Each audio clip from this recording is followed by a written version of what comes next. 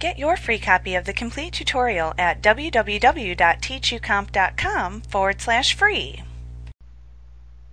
Besides the standard report wizard, which is certainly the most common of the report wizards available for use, you can also use the wizards to create crosstab reports, mailing labels, and reports based on OLAP Cube data sources.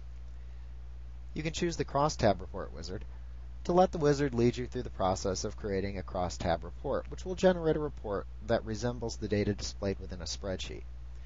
The screens displayed in the crosstab report creation wizard are as follows: the data screen, the link screen, crosstab, chart, record selection, and grid style. You can choose the mailing label report wizard to create a multi-column report which you can use to create mailing labels of various sizes and styles. The screens displayed in the Mailing Labels Report Creation wizard are as follows: data, link, fields, label, and record selection. If you select the OLAP Cube Report wizard, you'll be led through the screens in the OLAP Report Creation wizard, which allows you to display your OLAP data in a manner similar to a crosstab report.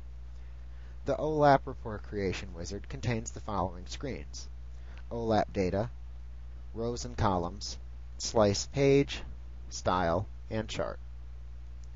Each wizard behaves in essentially the same manner that the standard report creation wizard does. You make your choices on each screen displayed, and click the next button to continue to the next screen. When you are done answering the questions displayed within each screen, once again you can click the Finish button to generate the selected report. Like what you see? Pick up your free copy of the complete tutorial at www.teachucomp.com/free.